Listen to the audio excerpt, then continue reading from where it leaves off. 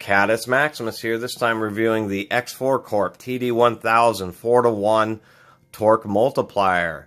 Hand tool torque multiplier, I should say. It has a 3/4 inch drive input with a 1 inch drive output. It's rated at a maximum output torque of 2,000 foot-pounds. That's before, that's a working torque, so beyond that, you start risking cracking the head or having a sudden failure, which can be real dangerous when you have that kind of force built up. These do have a 15% calculation for losses, or you'd use a 3.4 multiplication factor. And that means to achieve the 2,000 foot-pounds of output, you need to put 600 foot-pounds of force on the input.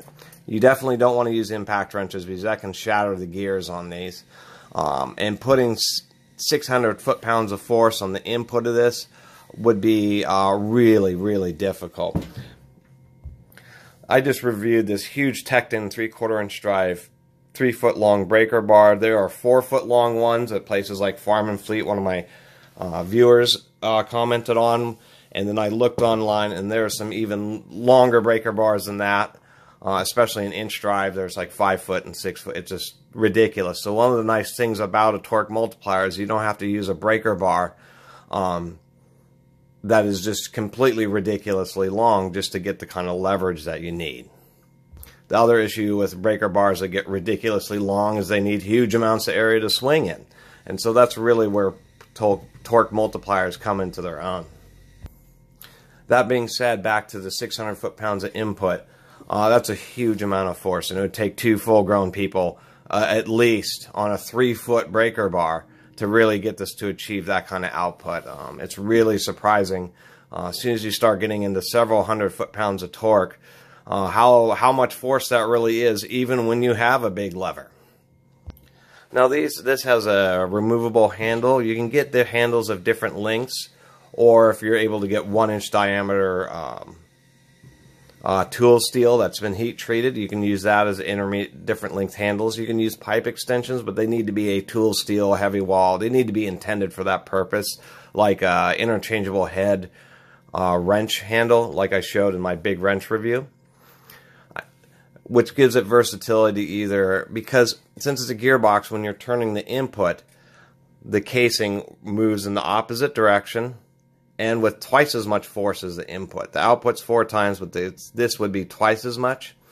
And that gets real dangerous. You can really never brace it against your body except for, there will almost never be an exception, because if you're using a torque multiplier, it's already a huge fastener that's already stubborn.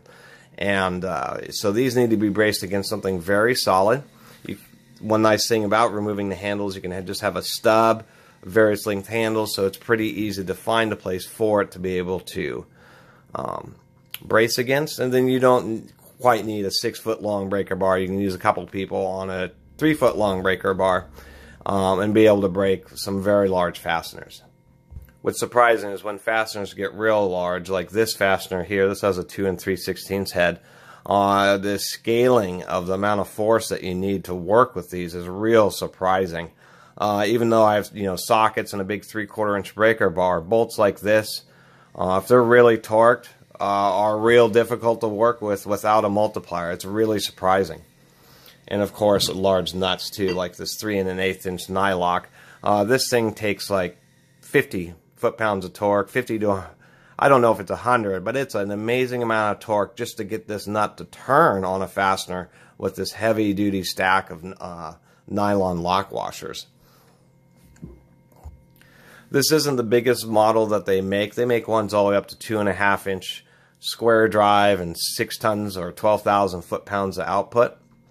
This, I did mention, was 1 ton, 2,000 foot-pounds of 2,700 newton meters. A couple things I'll mention about this, the overall qualities. It's pretty nice, except for they use a sticker for the label. It's a expensive hand tool. These run like $400 on Amazon and way more off a tool truck. And for a tool that's that darn expensive, it's going to be it's all forged tool steel.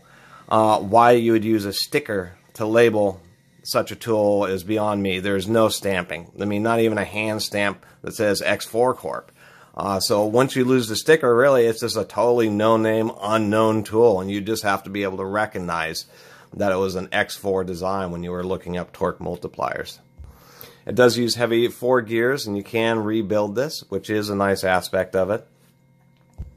A not nice aspect of it is, even though it's 3/4 inch drive, which I like, they made that receptacle, that socket, that wrench square, whatever it is, not deep enough. And so all the tools, like we'll just show with an extension, kind of stand up a little bit, and they're a little bit wobbly. And that's one frustrating aspect, is the tools are a bit wobbly on the input side of this. And one of the reasons is just too shallow. I mean, just made it a little bit taller and would have held the tools much more securely. Another thing to mention about the 15% losses, or the 3.4 ratio, it's easy to calculate. If you want 350 foot-pounds out, you would do, or 340 out, you need to do 100 foot-pounds in. It also means to achieve the 2,000 foot-pounds output torque, you would need 600 on the input, which is, once again, is just crazy. So even though you have a multiplier, you still may be putting a whole lot of force into it. It just makes, particularly with large fasteners, inch drive sockets, a lot of times just the breaker bars and stuff just aren't enough. You really need one of these to effectively use large sockets. We have a big Sunex 3.5 inch drive socket here. That is a massive socket. I mean, my entire hand will fit inside that socket. The biggest I've seen in Ford sockets for inch drive are 4.5 inches.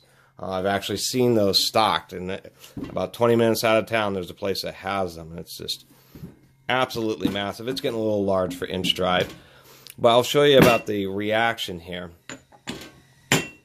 Is when you turn this, I'm going to turn it clockwise. The handle now moves counterclockwise. That's where the counteraction is happening from. And so you have to be real careful about that. A common mistake is to hook up a torque multiplier, not have it properly braced, and have it swing around when you're putting a lot of torque and have it hit against some part of your body. And it will be pushing really hard, and you can really injure yourself. Another issue with torque multipliers is that if you're using a breaker bar and you can't break the fastener and you have to release the tension, it is a gearbox, and you need to release it nice and easy. If you just let go of the wrench, it can snap back with just an absolutely massive amount of force and speed. And so that's another danger with them, is because you have to always appreciate the amount of tension that you're building up to one of these gearboxes on a fastener. Of course, once you've got the fastener broken, you use just a regular 3/4 inch drive ratchet and drop it in there. And this is a nice ratchet, dual ball dentants, but you can see that it still wobbles around, even the ratchet itself. And then you just ratchet out the fastener, like, well, we'll hold it. And so as soon as you get a little bit of tension off the fastener, you can see how little that socket is turning as I'm ratcheting this. So as soon as you've got tension off of it, obviously you would remove this, and you would remove the multiplier, which has a really strong ball dentant. And then just use a normal ratchet against the socket itself to ratchet out at a normal pace.